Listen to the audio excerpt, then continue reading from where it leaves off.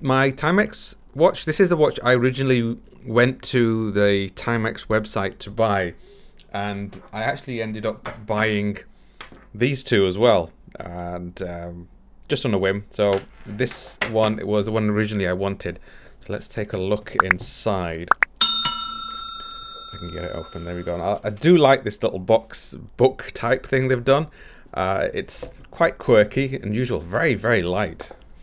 You've got elastic there. Yeah, it's very book-like. So let's see.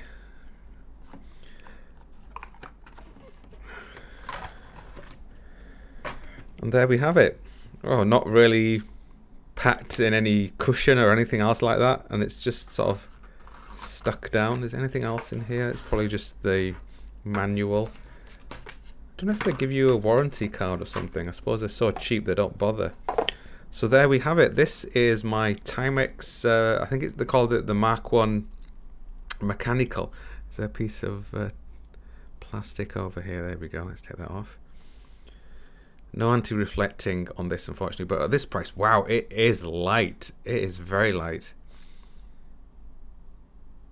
I'm going to go into more detail later. I'm not sure about this strap, honestly. Not really a big fan of. If it was just khaki green, sorry, just yeah, the green, it would have been nicer without this strip. But hey ho. But yeah, originally I wanted the black version, but for some reason here in England they don't sell the black one. It's only the green, so I'm not too sure about the green. Let's get a closer look at the dial. There's too much anti-reflecting here. Let's give it a wind. Well, that started quick. Now this is a manual wound movement.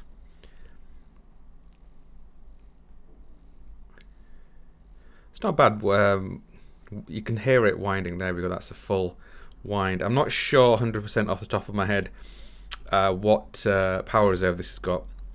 I believe it's a Miyota movement, but I'll go into more detail and do a full review and look into it a bit more. But I just liked it. I wanted the black would have been looked a lot better, I think. Let's see it on wrist. Oh, there we go. And there we have it on wrist. I do like the size. This is a 36mm. This is just a really nice everyday knockabout kind of watch that I can wear. It's really, really light. It's very thin. And I just like the look of it. It's very vintagey inspired.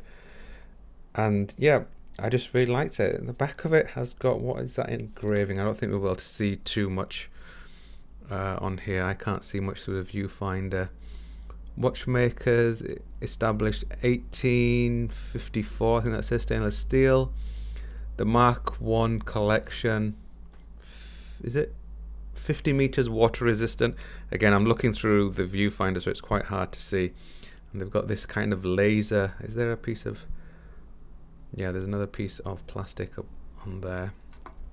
Laser etched. So, well, that's quite rough. That is very rough. I think I'd rather have this back on there. Yeah, I think I'll leave that back on. That's quite a rough thing, but really thin, really small. I believe that's acrylic domed.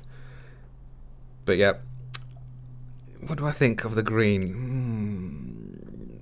I'm in natural light, so it's a lot more green, I think, than it will be inside. But yeah, for the price I paid for it, I can't really complain. It's I got it at a really cheap, well, kind of a cheap price.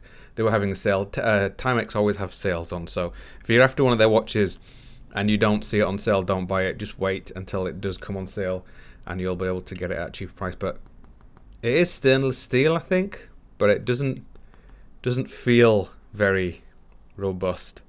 But yeah, compare that to a 40mm. This looks absolutely tiny, but I like this size. Okay, so I will be wearing this for the next few days or weeks and so on, then I'll come back with a full review of this one.